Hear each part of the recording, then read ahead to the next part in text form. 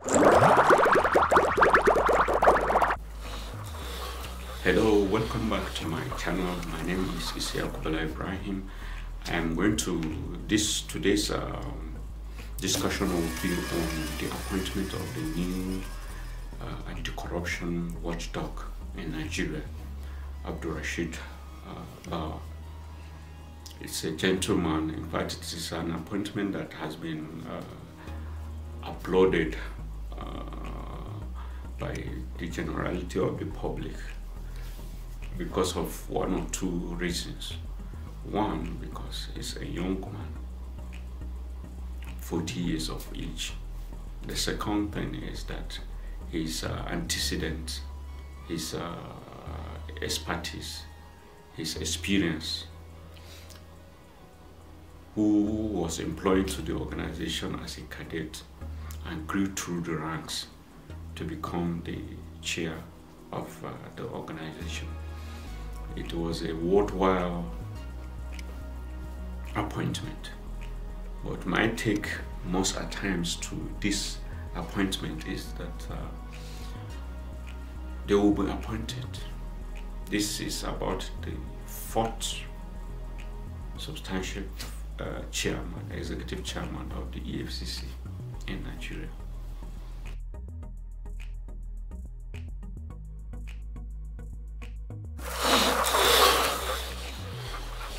Happens to come from my alma mater, Usman University, Sokoto. He was a year ahead of me. I think he graduated in 2001, while I graduated in 2002. So the interesting part of this appointment is that he's a young man, at least 40 years of age. And that is why it was applauded by Nigerians. And Nigerians were happy with the appointment because a young man is now in charge of the corruption fight. Because as far as Nigeria is concerned, we believe that the anti-corruption fight has not been impactful as we all wanted, because virtually the problems that corruption is associated with, that is the public impoverishment, few individuals amassing the wealth of the common wealth of Nigerians, has still been practically seen by the disposition of the wealth of most of these individuals. You could just imagine that as a civil servant, once he finishes from or resign or retire, you will see him with estates of buildings.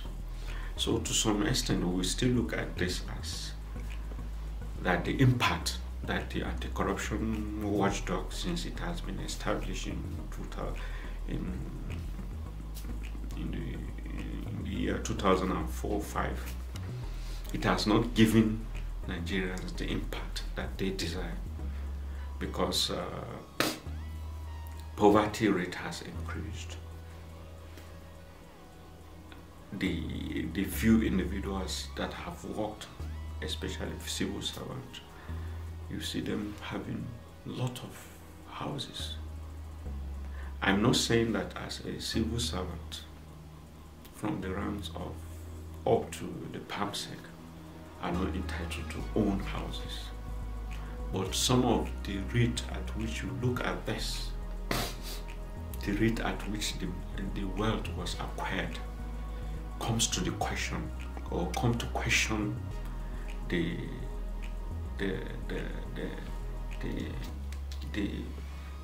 garment of possession of wealth by a public servant. The judges, when you talk of the judges, the corruption in the judiciary, the corruption even in the National Assembly, corruption everywhere, even the private sector. Most of those contractors, I used to see them are pipes, corruption pipes. You inflate contracts. The civil servants you will see in a ministry, though that is the responsibility of ICPC, the Independent Corrupt Practices and Other Related Offences Act. So it is the arm of government that, or the institution of government that's supposed to fight the corruption in the civil service. But recently, no impact has been felt of their fight, because virtually the corruption index in Nigeria has not helped matters since we started anti-corruption, serious anti-corruption, that is serious in court anti-corruption fight in Nigeria. So virtually, the appointment has been been given a nod, but the advice to him is that he should be man of himself, and he should leave a legacy and he should be fearless, because the corrupt people go to any length to make sure that they scuttle the process. They can buy the judges, they can buy whoever is in charge of the corruption fight. So frankly speaking, I am very, very happy. One, because the person that is in charge now is from my institution, my former institution, Usman Danfodio University. Second, is a young man. We want role models, anti-corruption role models, because most of the bosses that have had, or most of the executive chairmen that have headed that parastatal ended up being sacked because of that corruption, that same corruption they were appointed to fight. So my advice to him is he should be dogged, he should have faith, he should have his own mind, he should have all the required ingredients that will give him the success he all desire. Nigerians will support him, because if he gets it right, Nigeria will get it right. It is estimated that since the time Nigeria started drilling oil, over $400 billion had been lost to corruption. Most of the money have been taken outside this country. That is the most pathetic part of it. I have not seen a country where its citizens who occupy an office or work for government steal the money and take it out of the country like Nigeria, thereby empowering the host country while depriving Nigeria. And the result of what they have done is what is manifest today. Most of children, there are over 20 million children that are out of school in Nigeria. Over 20 million.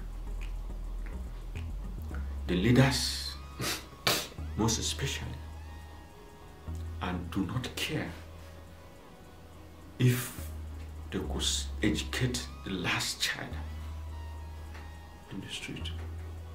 The impact is even more in northern Nigeria, where you visit state, you see these children being roaming about the street, and when it's time to get food to eat, they move from one compound to the other, begging for food. And this is 21st century Nigeria. I'm just not celebrating to some extent. I'm happy that he's appointed. I will only celebrate when I see the fundamental changes that he has brought about in EFCC, Economic and Financial Crime Commission. When I see that the impact expected of that institution on Nigerians is becoming practical. When I see high-profile Nigerians who are corrupt, the cancers that has bedeviled this country are under lock and are made to pay. You hear of money laundering everywhere. People taking our money out of this country. What we get at the end of it is that poverty. Nigeria is now the country with the highest number of poor people. India has saved its people, despite the fact that they have over 1 billion population. China has also done it. In the 1980s, China was one of the most poorest countries in the world. But what helped the system there is that the leaders were committed at all levels of government. It is in China, an Asian country, that when a corrupt person discovered that his act has been discovered, will end up hanging himself, because the institution will make him regret what he has done, and that has rubbed on the family. That is the most important thing. But here in Nigeria, families celebrate corrupt people.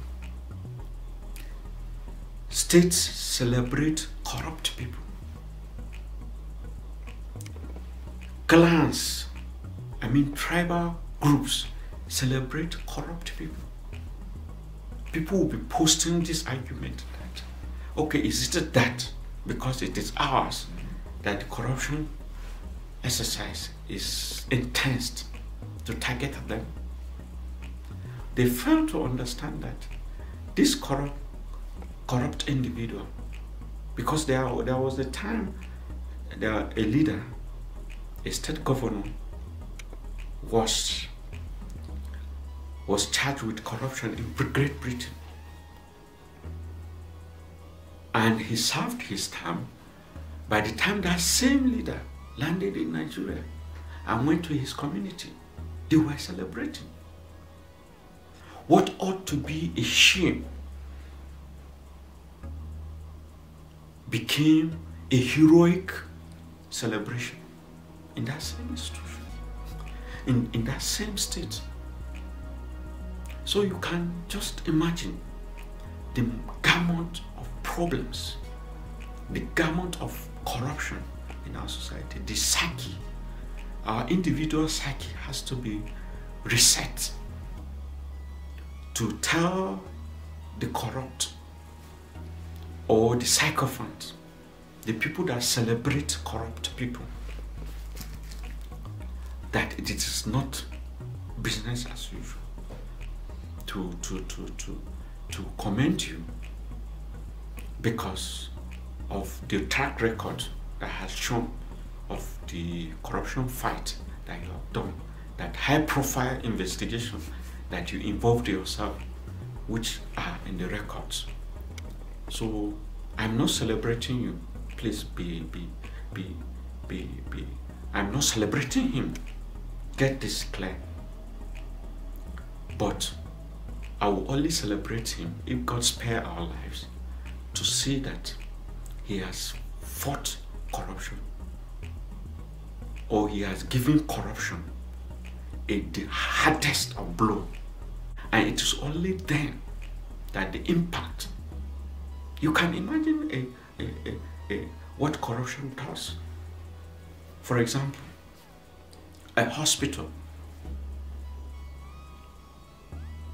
a private company is given a contract to provide a hospital in a community that is bedeviled with a lot of problems. That money was given, the contract was awarded, the money was remitted. But somewhere, somehow, the company maybe refused to execute the contract. And that same society, people continue to die of curable diseases, of diseases that are curable. But because of that hospital that was meant to be given, that was meant to be provided for that community, and it was refused, people die. A soul that is lost because of the inefficiency of an institution or because of the corruption. It's as if Nigeria has lost the whole of its citizens. That is what it tells. So please, we should all rally around this young man and be part of the corruption fight. This bill of this executive order, the whistleblower thing, will help. It's not necessary that you gain something out of it, but when you see something, you say something, as it has been. Whether, I don't know who has come with that idea, but seeing something and saying something will go a long way in helping this society. Don't just say because you are not the one appointed to fight corruption. The fighting corruption just stay at the table of the commission. No. Even as a civil servant who knows a particular company that usually will not execute the contract that it's given, you have the mandate to expose that company. Through the whistleblower thing, your identity will be hidden. Even if it is known, that is a sacrifice you are making for a society, for the betterment of the society. And my advice to you is be faithful, be transparent, be unbiased, do your work, no matter what it will take you. It is going to be a sacrifice that is worth taking, that you get Nigeria or to fight corrupt people in this country.